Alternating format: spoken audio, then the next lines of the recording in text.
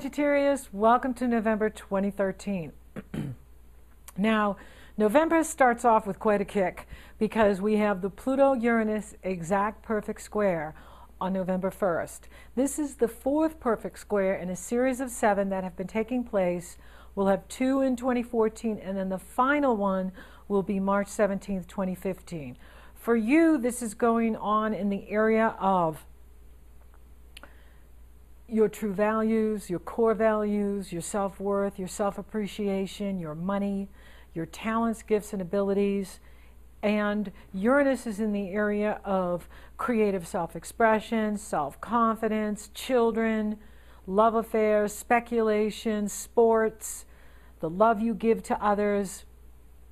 So you're in a time where you're really being asked to look at where you're putting your money, where you're putting your investments, where you are channeling your talents, gifts, and abilities, and what changes can be made so that you are creating greater freedom for yourself, greater self-expression, and creating the life you truly desire.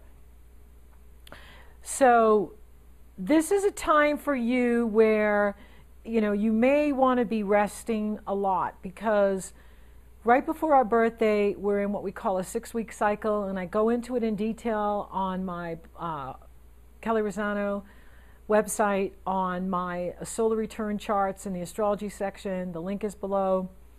And 6 weeks before our birthday, we get all of the lessons of the entire solar year. So from your birthday of 2012 till now, you're in your 6-week cycle where you're getting all of the lessons of the entire year in this 6-week cycle.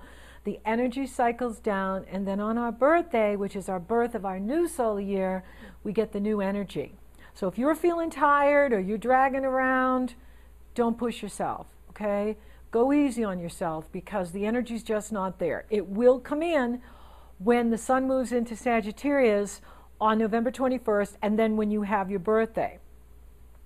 But also, whenever anything moves into Sagittarius or Virgo or Pisces or Gemini, the first thing they run into is Neptune. So you have to give it a few days before you're really going to feel your power back, your energy back, because Neptune takes the power of the sun. The sun is the life giver. The sun is the heart and the soul of astrology. It's what drives the entire chart. And when Neptune is squaring the sun, as it is in the early degrees of Sag, we don't have as much energy. So it's a really important time that you are practicing extreme self-care and taking really good care of yourself. And that's what November is showing me here, because you have the Scorpio solar eclipse on November 3rd happening in the area of your life that has to do with retreating from the world. Scorpio is 12 signs from you. Scorpio rules your 12th house. And the 12th house has to do with retreats, ashrams, hospitals. It's where we go to rest, recharge, and get healing. So you're in a cycle now where the energy is not out in the open, it's behind the scenes. So this is your time to work on unfinished business and really build your strength up, build your energy up, rest, recharge your batteries, meditate, walk in nature, walk along the ocean, write in your journal, do things that are nourishing and nurturing for you and healing. You'll want to be behind the scenes in this energy. You won't want to be out much in the public because the energy's just not there. Now, I do like the Scorpio solar eclipse. It has a lot of positive energy. Your ruling planet Jupiter is in harmony with it. Mars is in Virgo in harmony with it. Neptune in Pisces is in harmony with it. Saturn is merging with it. Now, Saturn is in this area for you. Saturn is in Scorpio, 12 signs from you. Until it gets into your sign, you're in a 28-year cycle of finishing up projects and completions. It's not the time to start anything new. And Mercury is retrograde until November 10th. Once Mercury goes direct, it is a time where you can move forward with things. But what the universe is saying for Sagittarius here is take your time, work behind the scenes, love yourself, rest, recharge your batteries, work on your health, work on your spirituality, finish unfinished business, and, you know, wait till the energies start moving forward in Sagittarius. So it's not a time for you to strike out. Now, you know, in a new direction. It's not time for you to start a new business, start a new job. It really isn't. It's really a time to like pull back and rest and recharge your batteries. Take your time. Energize yourself by resting, meditating, doing spiritual work, doing spiritual retreat, doing fun things for yourself. And see, Saturn is there, and Saturn restricts our energy so that we can only focus on what we need to get done. So Saturn is saying respect your limitations. And right now you don't have a lot of energy to work with. So respect that. Do what you got to do and let everything else go. It'll all be there waiting for you once the sun soars into Sagittarius, and then the moon and Mercury and so on. Use your power to eliminate distractions and anything that's unnecessary. See, one of the things, challenges with Sagittarians, for some of you, is boundaries. You're always available to people. You're always available for this and available for that, and people run over your boundaries. Well, Saturn is saying, set your boundaries, respect your limitations, focus your energy, concentrate your energy on what you can get done, and let everything else go. Don't be available. Don't be so available to people. Don't let people run over your boundaries. Set your boundaries. That's why you have voicemail. That's why you have email that you can get to when you get to. Because this is your time to energize yourself and work behind the scenes. It's not about being out in the public. That'll come at the end of the month and in December. Okay, so Venus enters Capricorn on November 5th, and she'll be in Capricorn through March 5th, 2014. And this can be good for increasing your money and your resources.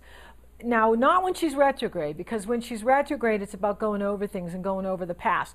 But what you can use that for, and I'll talk about that in December, is going over your core values, going over what you love and value, going over how you're using your resources, and what is your return on investment, because that's what Saturn wants to know. Saturn restricts your energy so that you can only focus on what needs to be done, so you don't waste your energy.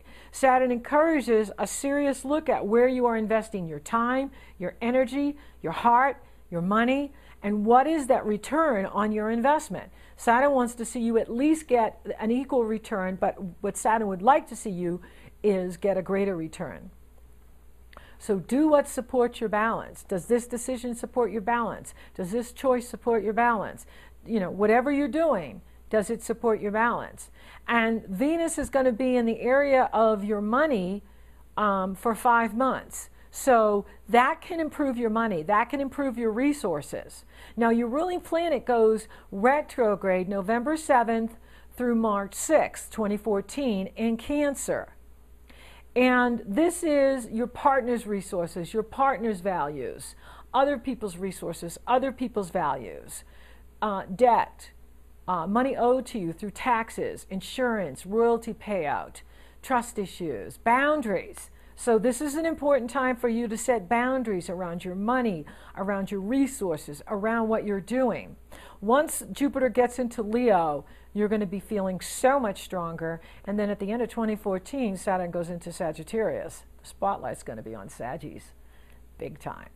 So right now, you're like waiting in the wings, okay? You're behind the curtain hasn't lifted. You're behind the stage. The curtain is down. You're supposed to be researching and writing and working on things behind the scenes. And when that curtain lifts, then it's showtime, okay?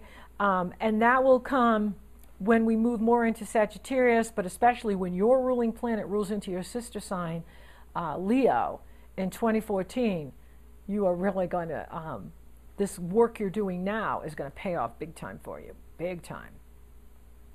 Okay, now Mercury is direct on November 10th.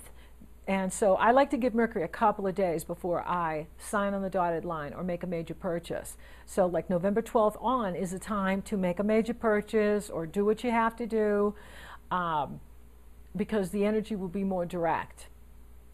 And then Neptune turns direct on November 13th, And that's in Pisces, and that can be a healing in the family, a healing in the home, a healing within yourself.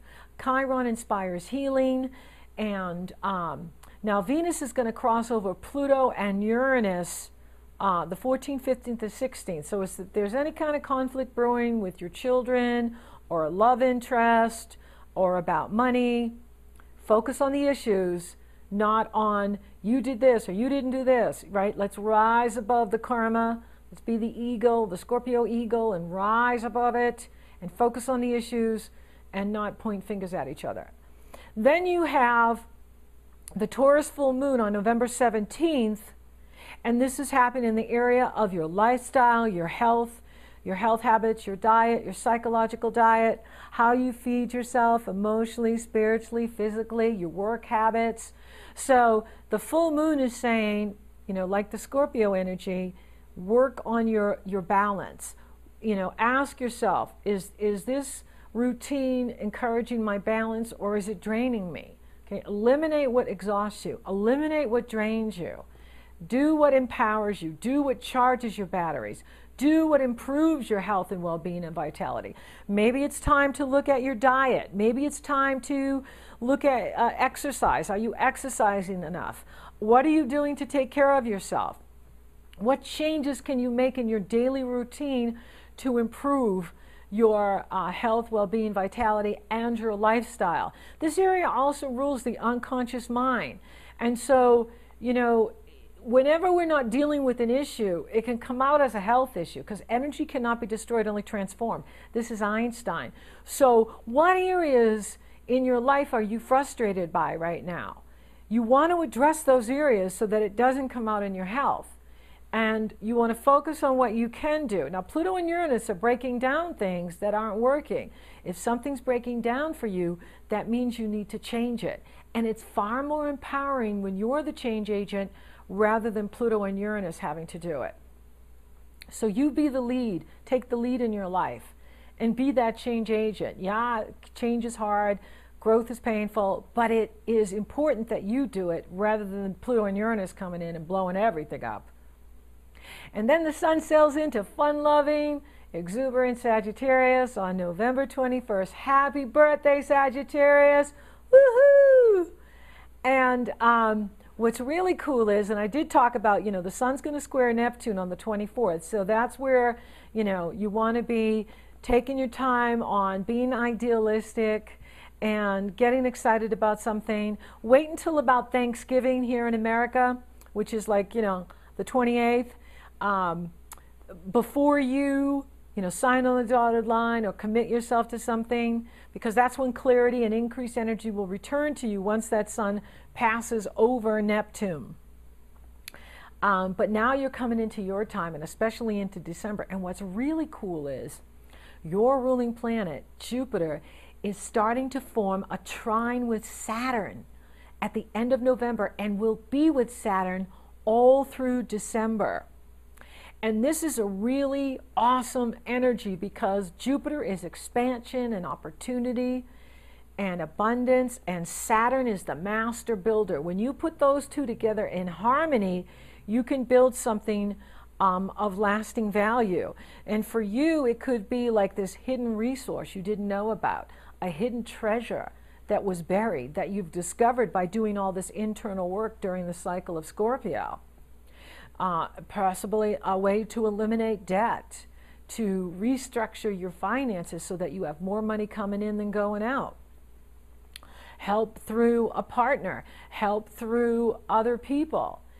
It's a very harmonious energy. So use the first part of November to work on yourself, recharge your batteries, and then when the sun moves into Sagittarius, that's when you can really start to move ahead and move forward with your plans. And, get ready for December when you have your new moon and the start of your solar year. And so right now, just take care of yourself, be kind with yourself, don't push yourself, be patient. This is your time to work behind the scenes. The more work you do here, the more power you will have when the spotlight focuses on you at the end of November into December. So thank you for listening, Sagittarius. Thank you for liking, favoring, and sharing my podcast. You're so awesome. Thank you for subscribing. You totally rock. And if you would like to have a personal session with me where we look at your year ahead, we look at your solar return chart, it's very easy. You go to my astrology page, you purchase your session. Once I see you've made that commitment, I will send you my schedule. You get on my schedule, or if you're interested in coaching where we focus on a specific issue or concern, you go to my coaching page, you purchase your session, and then once I see you've made that commitment, I send you my schedule, and then we're off and running, rocking and rolling. So until December, Sagittarius, take really good care of you, and happy birthday for those November Saggies. Love and light.